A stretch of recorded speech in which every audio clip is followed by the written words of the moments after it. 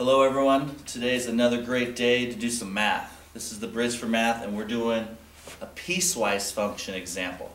Now it looks very intimidating. You remember the function notation? The letter here instead of an F is a P. Remember you can do any letter you want to represent a function.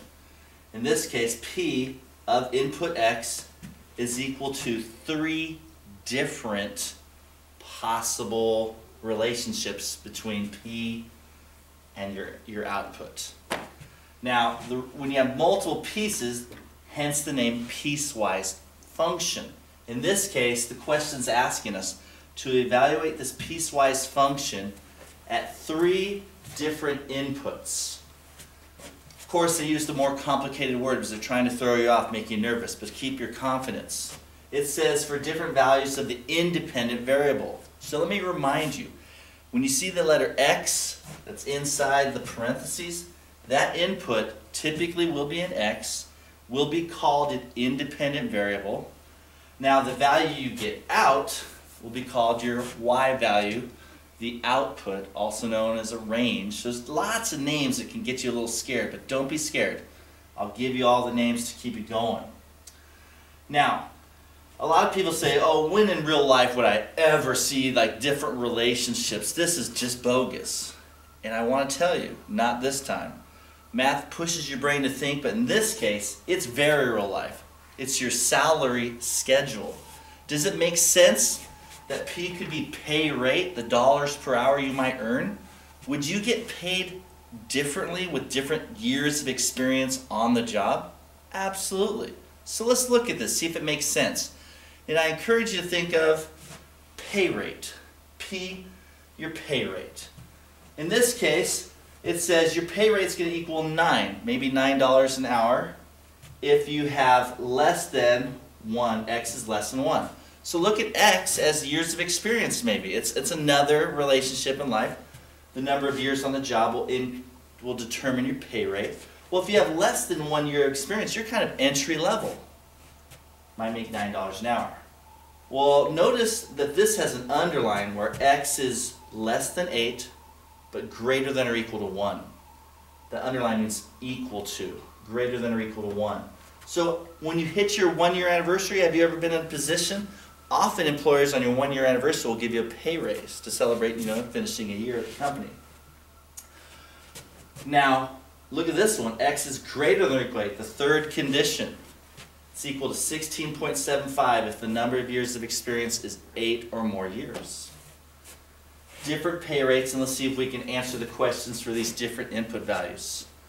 What is the function P evaluated at 6, input 6? Well, your input will determine which one of these pieces, which one of these pieces of the function we use. And you're only going to use one. So ask yourself, go down the list from top to bottom. Is 6 less than 1? No. Is 6 less than 8? Yeah.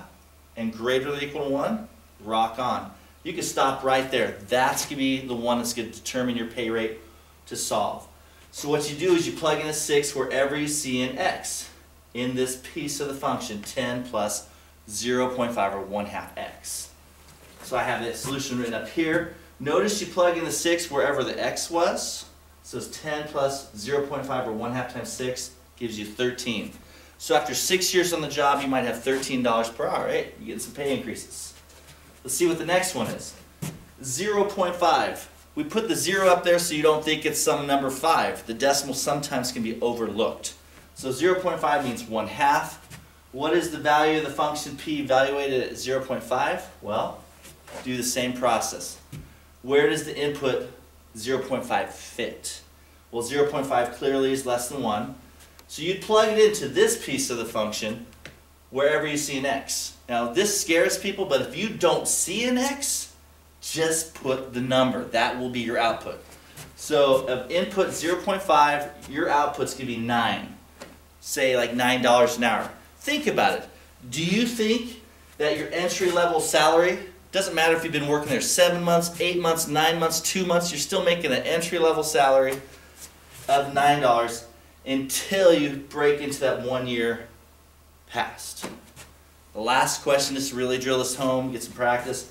P of 21. 21 could be the years of experience your input.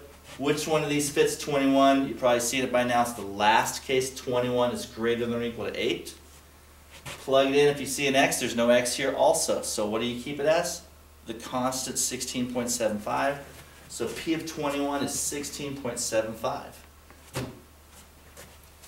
Would you like this job? Well, $16.75 an hour is definitely a respectable wage. But I want you to think about this. If you understand salary schedules, and this is another perk of math, you can learn money and stuff and different things that are important to your life. What does it tell you? After working at the company for 8 years, it doesn't matter how long you work there, you're not earning any more money. That would be called a dead-end situation. You might want to reevaluate, keep working hard, keep taking some more math. This is Dr. B. Stay strong.